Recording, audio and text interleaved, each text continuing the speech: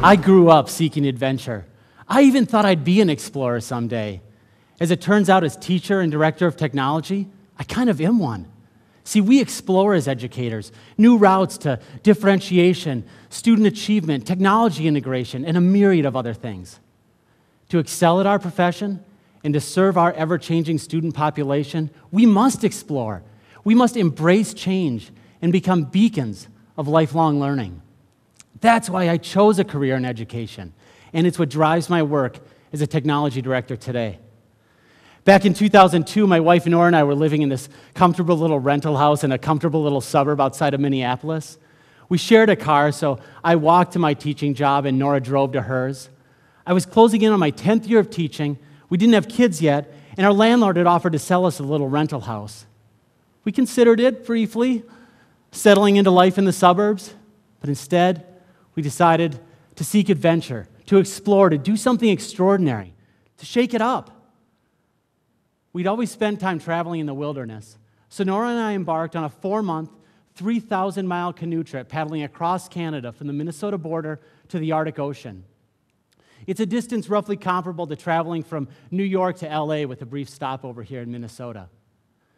We paddled through spring floods, the heat of summer, fall colors, and the onset of Arctic winter.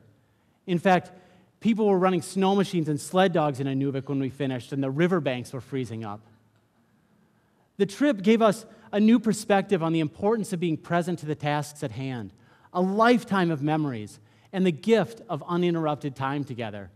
Really, if you ever want to do something life-changing for your marriage, a 4-month canoe trip is a pretty good place to start.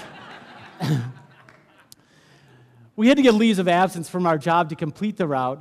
So to sell the idea to our school districts, we built this website so our students could follow along and track our progress. Now, building a website's a relatively easy task now, but our trip happened 8 years before the iPad, 7 years before you had to get one of those converter boxes or buy a brand new TV because everything went digital, 6 years before the Kindle, 5 years before the iPhone and Google Apps, 4 years before Twitter, 3 years before YouTube, 2 years before Facebook and Gmail, a year before Skype. So we came up with this 2002 solution. We traded off handwriting journal entries, and this is actually a great exercise to live your life in such a way that it makes an interesting story to tell, and then to actually spend time each day reflecting and thinking, how can I share this with other people? Anyway, every week or so when we got to a small village, we'd beach our canoe and head straight to the grocery store because somehow every grocery store had a fax machine. I don't know, maybe this one still does. Anyway, we'd rip the pages out of our journal, fax them to our parents here in Minnesota. They typed them up, emailed them to my sister out in Seattle. She and her husband kindly posted them to our website for us. It was a flawless 2002 system, really. We still have some of these faxed journal pages. And even the handwriting is so evocative for us. The dates, the distances, the small excerpts all have meaning. July 24th, day 40, Sturgeon Weir River. We're camped on a beautiful spot beside a small set of rapids. Day 48, Wood Lake, Saskatchewan, windbound. Day 61, Churchill River. The rain today was misty most of the time, but we got some serious downpours. Day 79, Athabasca River, 30 miles. Day 105, 56 miles today. We're camped just north of Wrigley on the Mackenzie River. By day 90, we were really immersed in our surroundings. And Nora wrote, it's been something magical about our trip since we got onto the Slave River 8 days ago. It's hard to pinpoint, but something's different here, something that wants to wrap around us and not let go. We've talked many times in the past week or two about moving here for a year or two, wintering over in the bush somewhere. Everything about our time on the Slave has been extraordinary. Crisp fall days, brilliant turning leaves, the dancing northern lights, big beach fires without bugs at night, mist on the river in the morning, and people living a life we admire. These journal entries, that website, they were originally designed for our students and families, but it got shared around. And pretty soon we started getting emails from Germany, Japan, New Zealand, Colorado. Suddenly, our trip took on new meaning, a wider audience. We got notes wishing us luck on a long portage, for example. And I felt like a student who publishes a paper or a project online and suddenly gets feedback from outside the school walls. I wanted to do more of this kind of work. So when we returned, I pursued my master's in instructional technology at the University of Minnesota. As I began applying those research-based concepts I was studying, I found they were transforming my very pedagogical approach. I was integrating new teaching strategies and technologies with the curiosity, excitement, and awe that travelers feel when they first arrive at a destination. And I came to realize that technology and exploration not only complemented each other, but were nearly one and the same. I'm not the first person to draw this conclusion. Technology speeches and headlines are filled with metaphors for exploration, like this quote from Jeff Bezos about the fun of inventing and pioneering. He says that even our failures, our blind alleys, can sometimes lead us to our broadest avenues. The greatest fulfillment and the broadest avenues I've found in my own professional career have been when my learning curve has been the highest. That's why I love my job as a technology director today. Back when I was a fifth grade teacher, my students read this book about Shackleton's ill-fated and storied 1914 expedition, where he and his entire crew survived unimaginable hardship and grueling conditions in Antarctica. I spent hundreds of hours learning to write and tweak HTML code to build this website that accompanied the novel. Each section was geared to meet multiple types of learners. There was music, video, audio, images, differentiated questions at every level of Bloom and every angle of Gardner. At the end of the novel, my students had this completely open assignment where their main directions were to spend a good deal of time producing a piece of creative work that expressed their understanding of the novel and that they were excited to pursue. The diversity of paths my students chose to follow was astounding.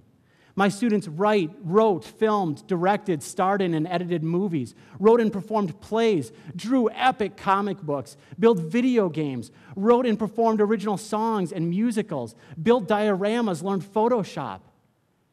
And these projects displayed phenomenal results, in part because Shackleton's example of exploration and endurance is so compelling, but also in part because I expected the student learning curve to exceed or at least match the effort that I'd put into developing all the materials in the first place. Moreover, technology gave my students the kind of tools needed to produce the same kind of quality work that we adults create. That raised the bar for everyone. My students had become explorers of lifelong learning, explorers of new ways to express their creativity and their understanding. This teaching coach I was working with at the time said something to the effect of, if this garners such fantastic student results, why don't you do it for every novel you read?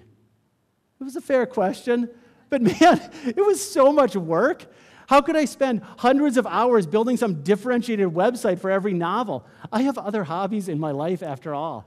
I want my marriage to flourish, to be a good father to my children. I run, I garden, I work on our house, I play music with a band of friends. These activities also promote lifelong learning. Only years later did I realize the magic wasn't in the website at all. I didn't need to build some differentiated website for every novel I read. I just had to model ongoing and intrinsic learning for my students. There is an excitement and a vulnerability in this kind of teaching and learning. As educators, we are mirrors. When we model it for our students, they will mirror it back. This is powerful. And it's exactly why we, as educators, are perfectly poised to integrate technology. We are people who have chosen to spend our lives, our entire working careers, in learning institutions. We practice good spelling and proper grammar with our students. When we write problems on the board, we show our work because we want our students to do the same. Shouldn't the bar be even higher for lifelong learning? Technology integration is important because it encourages teachers to learn from students, to learn in front of students.